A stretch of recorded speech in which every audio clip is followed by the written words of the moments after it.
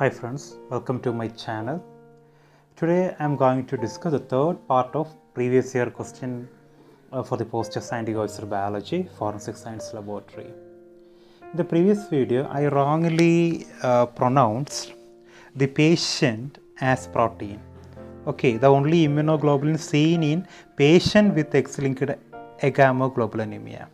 Okay, instead of patient I pronounced protein. I apologize for that. Let's begin our discussion. Okay, the question is, the common mark and recapture method used to estimate the total population density in a defined area is. Okay, before going to the answer, at first we can make a look at all the options. The option A, Lotka-Volterra index, option B, Lincoln index, option C, Labex index, and option D, Heber index. Okay, at first we can briefly understand all these options. Okay, Lotka-Volterra model or Lotka-Volterra index was first proposed or developed by Lotka and Volterra to explain prey-predator relationship. So, remember, Lotka-Volterra model is associated with the prey-predator relationship. They are actually explaining by this model the prey-predator relationship. Okay. The next one is the Lincoln index. It is widely used to estimate animal population size in a particular area.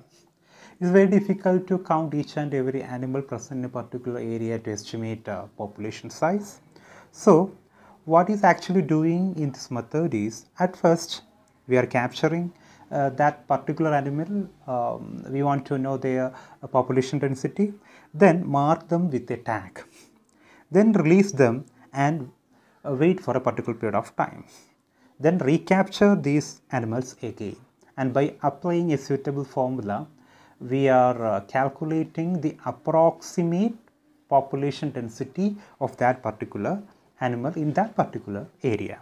Okay, as far as your CSIR net license examination is concerned, this method is of immense significance. You people will get at least one problem from this portion. Okay, immediately I will upload a video regarding this method and the easy method to find out that solution for that particular problem. Next one is the Labex index. It is associated with a law known as Labex Law. Labex Law is one of the laws explaining law of limiting factor. We already studied about the Blackman's law of limiting factor in photosynthesis. Okay, what do you mean by Blackman's law of limiting factor? When a chemical process or a biological process is controlled by several factors and the rate or pace of that particular process is determined by the factor which is nearest to the minimal value, and it is known as the Blackman's law of limiting factor. Okay, in that sense it is very similar to Blackman's law of limiting factor. Labex law states that as far as the population is concerned, the growth of the population is determined by the limiting factor, that is the factor which is nearest to the minimal value, and not the abundance factor, the most available factor. Okay, this is the Labex law. For example, we can consider the growth of population. Okay, the growth of population is determined by the availability of nutrients, the availability of oxygen, and the climatic factors. Okay, if there is a lot of nutrients are available and abundant amount of oxygen is available, but the climatic condition when it is limited, then the growth and development of the population will not take place properly. Okay, because the growth and development of that particular population is influenced by that lowest factor or limiting factor, namely climatic factor. Okay, this actually this Labex law or index means. Look at the fourth option. It is Heber index. Heber index is related to Heber process. It is an artificial nitrogen fixing process in which the nitrogen is fixed in the form of ammonia.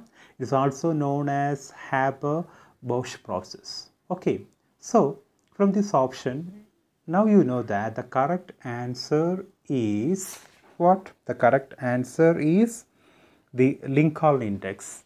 This index is widely used to estimate the population density in a particular area by recapture method, the mark and recapture method.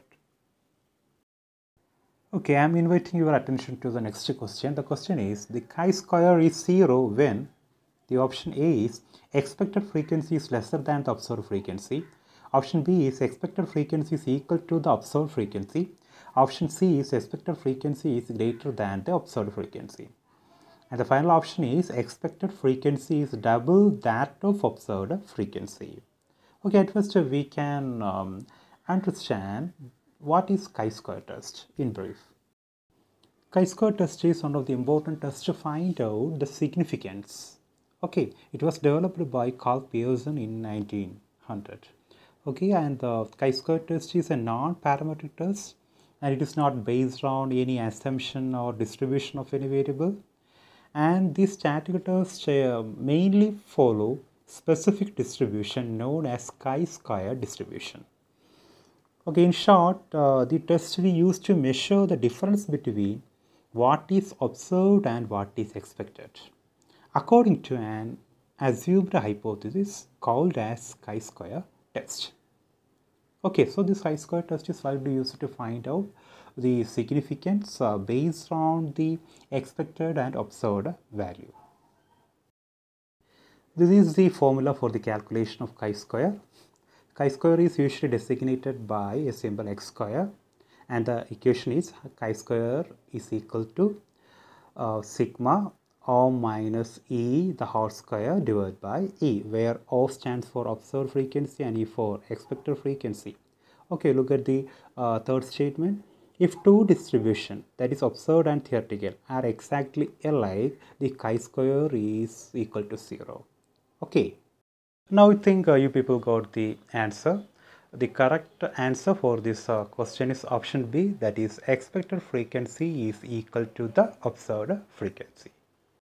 The next question is a taxon based on fossilized work including trails, tracks and burrows by an animal is.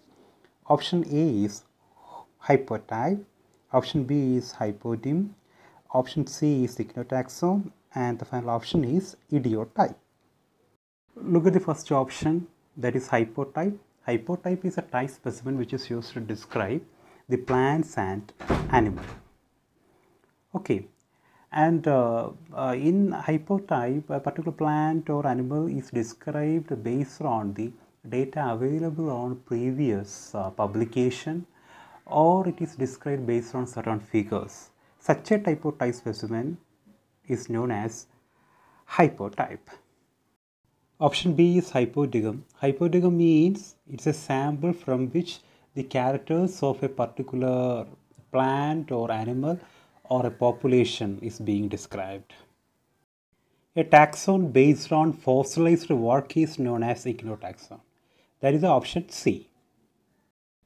Idiotype is a type specimen explained by an author, but it is collected from a region other than the region described by the author.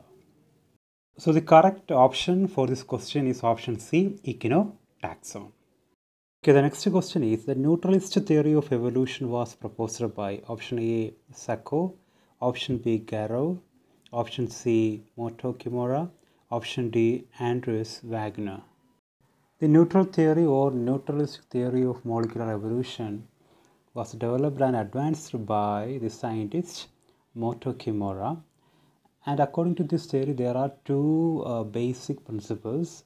One is the most natural population harbor a high level of genetic variation, and this high level of genetic variation is much more than the expected, which is due to natural selection. And many mutations in sequence of genes do not alter the proteins encoded by those genes, because those mutation might be nonsense mutation or missense mutation like that. So the answer for this question is option C, Moto Kimura. The next question is the graph obtained by plotting reciprocal of initial velocity and substrate concentration is option A ED Hofstee plot, B Lineweaver plot, C J plot, and D Ramachandran plot. Okay, this question is from the portion that is from the topic enzyme kinetics. This is one of the important equation in the topic enzyme kinetics. The equation is known as Michaelis-Menten equation. The equation is that V0 is equal to Vmax into S divided by Km plus S. Here V0 is the initial velocity, Vmax is the maximum velocity, and the S is the substrate concentration, and Km is the Michaelis-Menten constant. Km is actually the concentration required to produce half the maximum velocity. That is, Km is the concentration, substrate concentration required to produce half the maximum velocity. This is a basic Michaelis-Menten equation. There are certain drawbacks for the Michaelis-Menten equation. For our easiness, we are taking the reciprocal of Michaelis-Menten equation. Okay, you know that the Michaelis-Menten equation is V0 is equal to Vmax into S divided by Km plus S. When we are taking the reciprocal of that Michaelis-Menten equation, it will be 1 by V0 is equal to Km divided by Vmax into S plus 1 by Vmax. Okay, when we plot this equation on a graph, then we will get a graph like that. Okay, and this graph is known as Lineweaver plot.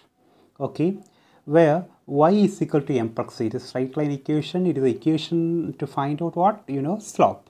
Okay, this is actually the Lineweaver plot, and this Lineweaver plot is obtained by plotting reciprocal of initial velocity and substrate concentration, isn't it?